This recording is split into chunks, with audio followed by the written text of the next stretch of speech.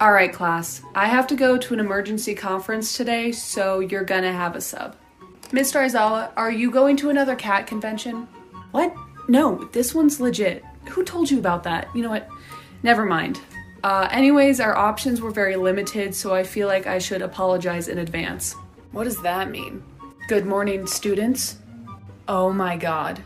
Mr. Aizawa, why would you do this to me? I know, I'm sorry, I did not have a say in this. Since when are you even a teacher? Since I had the day off and I want to make sure UA is providing adequate preparation for the next generation of heroes.